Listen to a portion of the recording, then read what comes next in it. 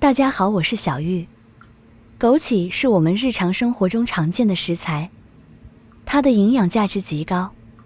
在民间也有许许多多的说法，不知道你听过几个呢？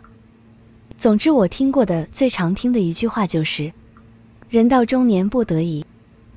保温杯中泡枸杞。不知道这一句俗话你有没有听过呢？枸杞虽然营养，但是很多人却不知道怎么来吃，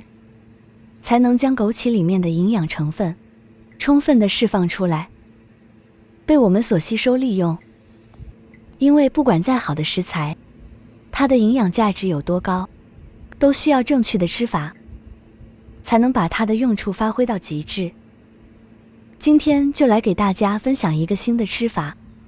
真的是超级省钱又管用呢。准备好的枸杞，我们往里面加入少许清水，这个水的量是有所讲究的，不能把枸杞完全浸泡，只需要能把枸杞表面打湿即可。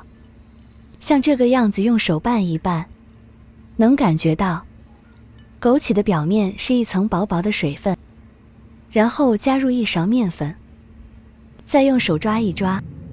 枸杞的大小和我们葡萄干的大小非常相似，形状也非常相似，表面都是皱皱巴巴的，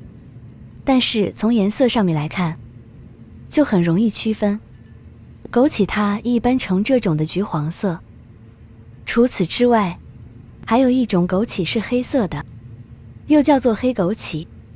但是它的颗粒和这个长得不像，形状是呈圆形，也没有咱们红枸杞这么大力。抓上30秒钟左右后，这时候可以看到碗中的颜色成了这种橘黄色，这是正常现象。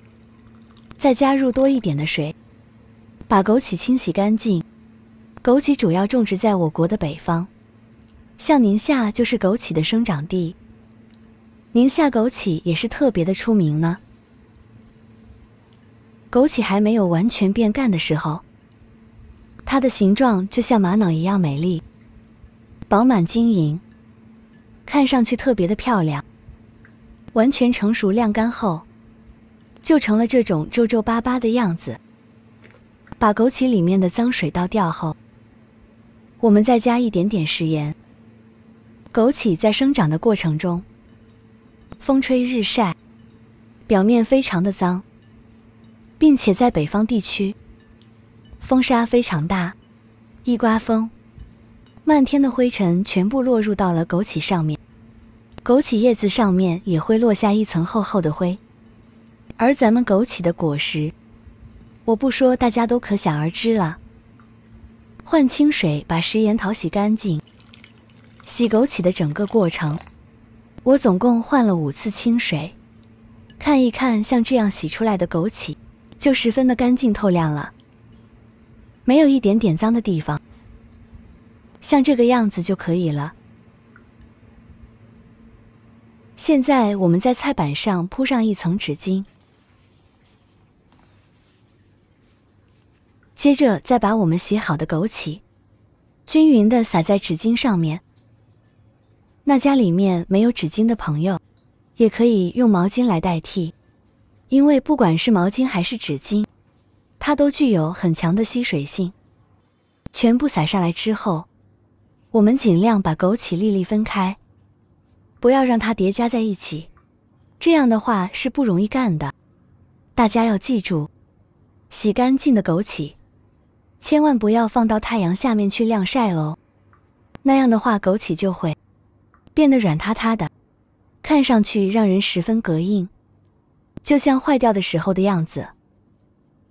然后再在枸杞的表面铺上一层纸巾，轻轻地按压一下，这样呢，在咱们枸杞的下面有一层纸吸水，在上面也可以把表面的水分吸干。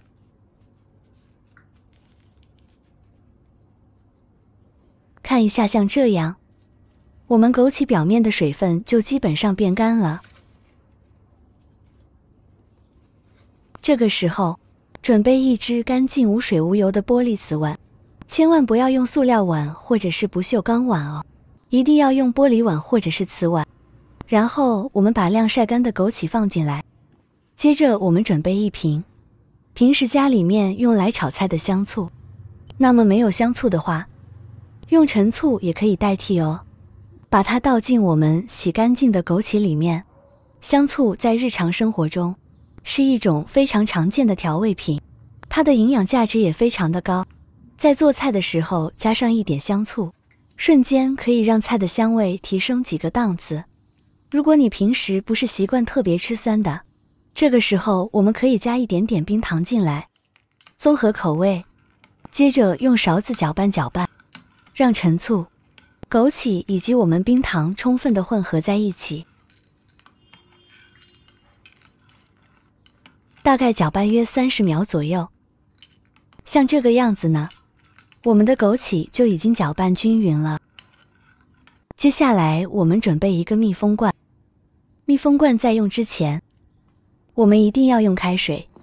或者是把它放到蒸锅里面去，高温杀菌消毒。然后把我们的枸杞、陈醋放到密封罐里面，将碗中所剩的陈醋全部倒进我们的密封罐里，接着再盖上一层保鲜膜，然后再把外盖盖上，把它放到冰箱里面，冷藏3天的时间就可以吃了。放得越久越好，味道也更浓郁。这样做上一小罐啊，可以吃上1个多月的时间了。随用随取，非常方便，并且它的吃法也非常的简单。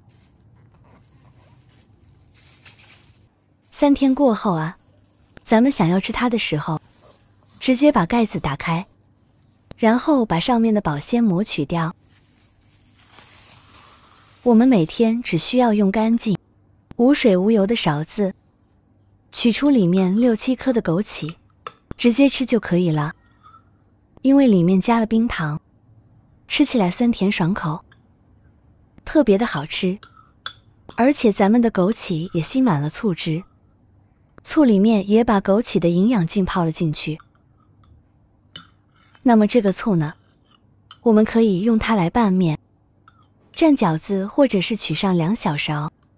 用刚烧开的开水进行冲泡，喝起来口感也是酸甜酸甜的。搅拌搅拌就可以饮用了，尤其是我们的中老年朋友，每天这样来上几粒枸杞，还有我们的这个枸杞醋水，用处是非常棒的。做法和用处就是这样的，喜欢的朋友赶紧收藏起来试一试吧。当然，再好的食材，再好的做法，并不是适合所有的人，大家一定不要盲目跟风，根据自己的实际情况来进行选择哦。好了，我们今天分享就先到这里了，感谢你的收看，我们下期不见不散，拜拜。